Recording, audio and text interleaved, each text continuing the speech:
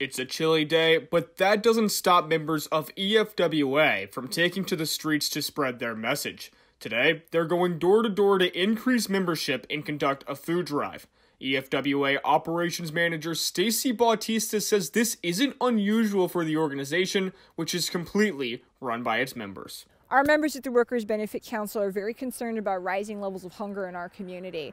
This is obviously an effect of poverty, but it's being compounded by climate change, which is destroying crops. It is affecting farm workers, and then climate change also, creates situations where people have to spend more on basic things like cooling control. Not everyone EFWA talks to sees themselves as members, but the food drive spreads the word about the organization and ramps up food donations. It's one of the organization's big focuses, and it all goes back to climate change.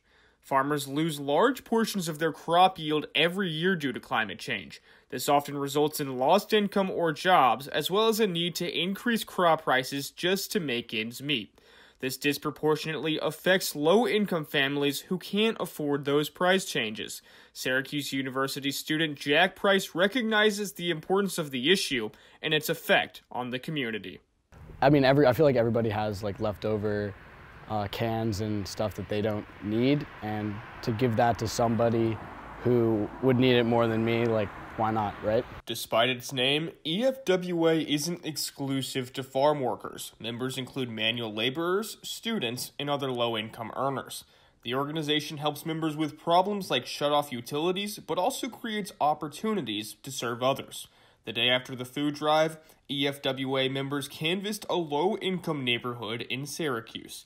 Stacy explained some of the hardships faced in this neighborhood. Older Puerto Rican couple, he's a veteran, was hurt before the Gulf War. She's disabled. They both work for the Syracuse School District. And what happened was, once she got disabled, they lost the house because they couldn't afford to keep up with it.